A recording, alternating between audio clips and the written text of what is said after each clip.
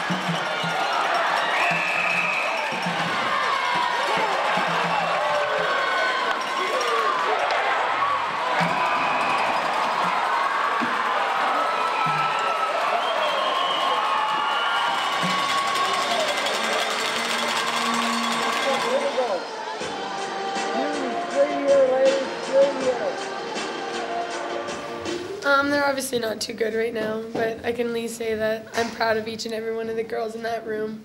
We finished strong, and that's all we could ever ask for. If anyone told our girls that we'd be in the final and 2-1 down in the final period, I think we would have taken that big time. But no, it's been a fabulous week. I think the girls got a great experience, and obviously losing is not fun, but. It'll make us stronger and build a little bit more character in us. So, but overall, it was a wonderful week for Red Deer Sutter Fun Chiefs and also for Red Deer Minor Hockey in the city of Red Deer. You know, you wouldn't have it any other way. I think Canada had a great view, had the opportunity to watch an exciting game between two evenly matched teams. Could have went either way. We were fortunate. We got a couple bounces, and you need a little bit of puck luck to win one of these championships sometimes. And there you have it, the final score in the 2015 Esso Cup gold medal final game from the Red Deer Arena. The Sudbury Lady Wolves 2 and the Red Deer Sutter Fun Chiefs 1. All of the players we spoke to from the Red Deer Chiefs say they are proud of their performances despite taking second place in the tournament, and they all spoke about how they were the first host team to make it to the final. So good for them.